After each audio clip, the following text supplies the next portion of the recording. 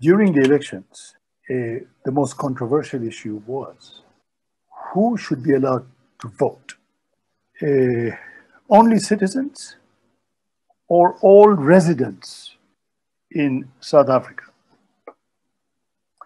Now, the difference was critical because South Africa was a mining, agricultural economy which attracted massive amounts of labor from across its borders. Now, in 1994, the decision was in favor of migrants.